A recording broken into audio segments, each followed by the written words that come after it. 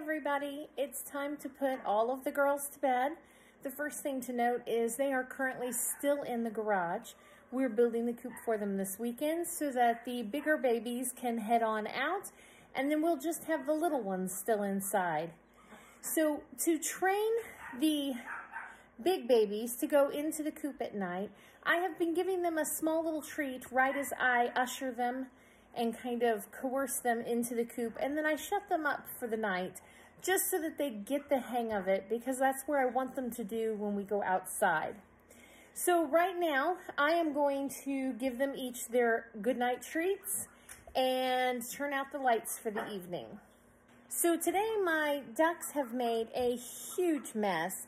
They have a large Easter bucket full of water that we've been using here in the garage with them the last couple of days because we had a frost, so we needed to bring them back inside for a couple of nights.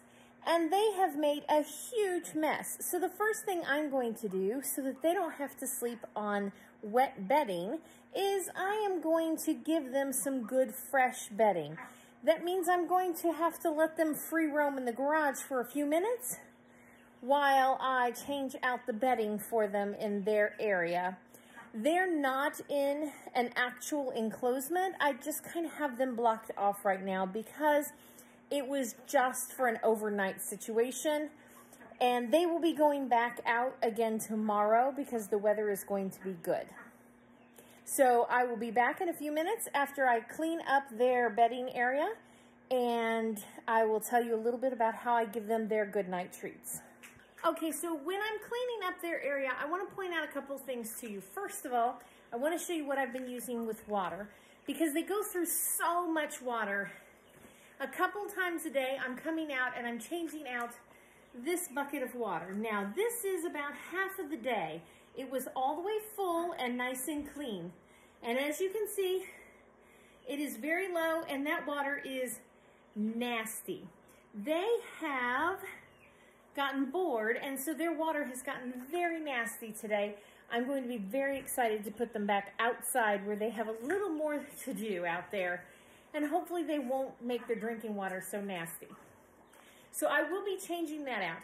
Also, I had to clean up all of the wet bedding where they had dumped all of that water, and what I'm using for that is one of these soft squeegees. Now this one's kind of dirty because I literally was just using it, so I'm not going to show it all the way up, but it's one of those foam ones. It's one of those foam ones that will go across uneven surfaces, and I have found that it moves the water well, and I just use it similar to how you would use a push broom. And I just move all of that wet bedding over. Right now I'm moving some dry bedding where the big chickens have kind of thrown it out of their enclosure. And I will be putting it back in because it's clean. So I will just push it back under their fence. All right, so let me put down some dry bedding for the ducks and change out their water, and I will be right back. So what I'm using for the ducks bedding is just a big fistful of hay. Actually, this is straw. But normally I would want to use hay, but in this case, since it's just going to be in the garage for the night, I'm going to go ahead and use the straw. It will give them an area to just kind of make somewhere to nest in for the night and cuddle up, because they like to sleep cuddled right up next to each other. My daughter is getting the clean water. I will be right back and show you what we're going to do with that. So let me introduce you to one of my girls. This is Kaylee. And we're pretty sure that she is a Cayuga and not a black runner, just because she doesn't do any of the standing up, and her feathers already have that iridescent green to them out in the sun. She's being a very good girl right now. She's a little scared though. We're estimating about 7 weeks old, and she's being very good for me right now. Yes, you are. Just a second, and I'll bring back Mal and introduce you to her. And here we have Mal, and as you can see, she has already gotten into the straw and done a little bit of nibbling to check it out and see what it's like. She is a little skittish as well right now. As you can tell, she's probably a mallard female. Her feathering is coming in really beautiful. She is pretty happy and wants to get back down to her water right now.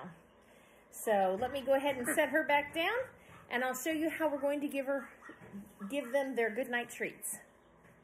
As you can see, the girls have already gotten really excited about their water, and I am going to give them just some cut up greens as their snack for the night. Just some simple cut up greens. And I'm actually going to float it in their water for them. And they really enjoy eating it. So let's go ahead and watch them eat for just a couple minutes. They love this as a good night treat. And they will clean that water right back out. There's some more, girls. All right. Now tomorrow I'm going to have to do a thorough clean of this area, but I just wanted to get it tidied up enough for them to be comfortable for the night. And now it is time to give the treat to the big girls, my hens. So with my big girls, I had to put in a little cage enclosure, and they of course could fly out, so I've kind of tricked them a little bit. They could get out, but they don't realize it. And I just did that by clipping one of my flat sheets up on top so that they don't realize that they can jump out. And that is buying me that extra day or so to get this coop built for them. They have already put themselves to bed. They're already up on the roost that I have in there. So I am going to go ahead and move on to our biggest babies, our teenage chickens.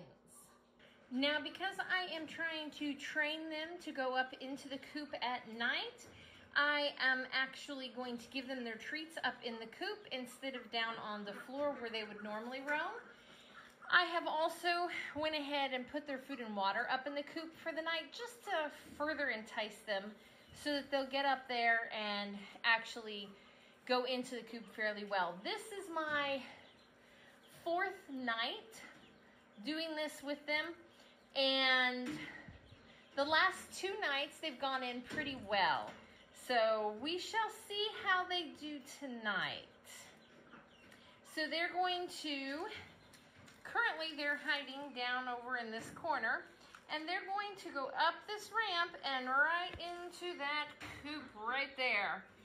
So I have their treat plate and bowl right there on top ready to go. And then I also have one of these extra long stir sticks just in case I need to gently get them out of that far corner over there that I cannot reach. All right, let me see if I can set the camera somewhere and you can watch the procession and see how they do. So the first thing I'm going to do is go ahead and give them my goodnight call and put the treats up into the house. Cheep, cheep. Come on, babies, it's good night time. And put the treats up in the house. And now they will find them when I send them up into the house. So I still have to encourage them out of that corner, but once they get out of that corner, they usually go on up fairly close. The first 2 are the hardest, and then the middle set will follow, and then that last one's usually really difficult. Come on, girls, let's go to bed. Come on. Come on. Let's go to bed. Come on, let's go to bed. Let's go to bed. Come on, let's go to bed. Come on, girls. You guys are over there watching the ducks, aren't you? All right, come on. Cheep, cheep. Let's go to bed.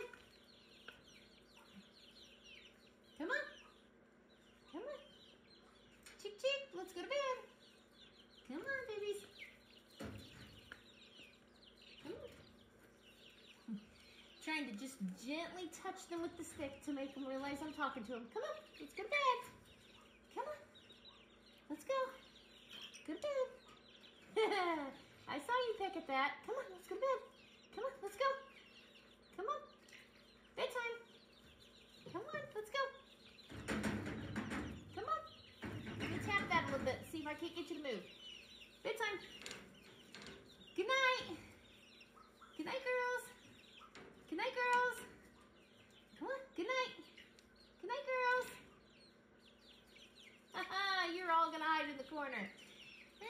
right tonight. Come on.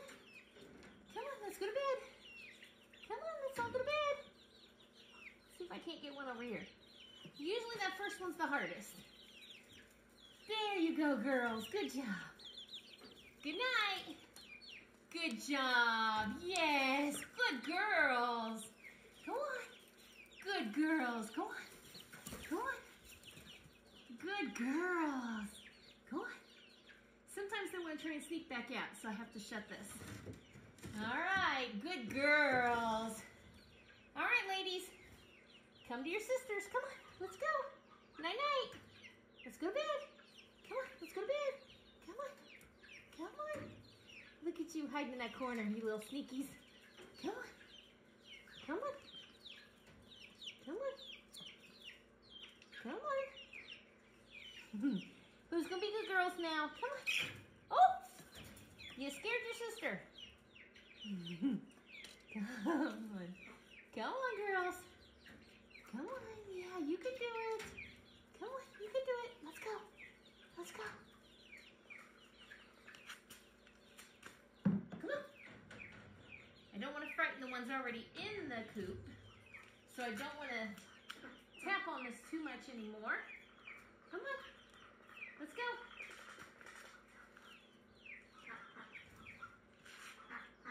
Come on. Good girls. Good girls. Yeah. Good girl. Go on. Go on. Go on to bed. Good girl. Good girl. Come on back in. Go on. You got it. Good girl. Good girl. Let me shut that so you don't sneak back out. Who else is going to be a good girl tonight? I've got 4 more of you, huh? Come on.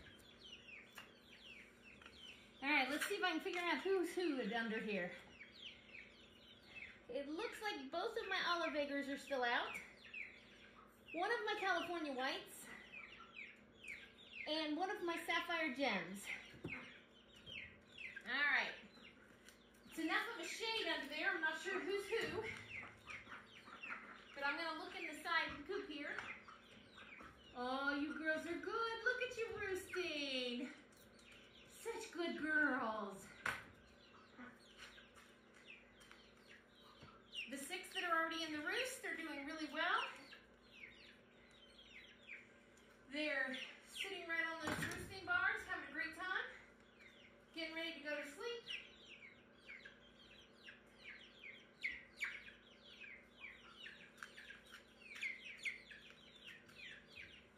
Come on, girls. Your sisters are in bed already. There's my sapphire gem. She's so pretty. I'm calling them all girls right now. I know I'm going to end up with at least 1 rooster because I did not buy all pullets, but that's okay. I'm going to go with positive thinking right now and say they're all girls because that means more eggs. Come on, ladies. Let's go to bed. Come on. Come on. Come on. Let's go to bed. Usually my California white and this sapphire gem are already up in the bed. Already up in the coop. Come on. Let's go. Why are you hiding in the corner? Let me see if I can entice them over to this corner. I'm going to reach in here and grab a little pinch full of food. Hi, girls. Okay. Come on. There you go.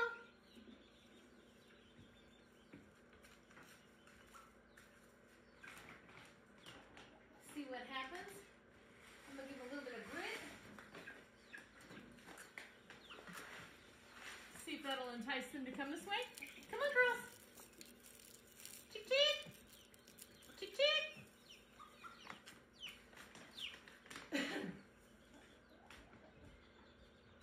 They are, of course, being stubborn because I'm recording for you. Sometimes, I think it was 2 nights ago, I had to actually send my daughter in here to rescue them. So I may have to do that tonight as well. So if going to go ahead and shut the video off and have her go in there and coerce them towards the ramp.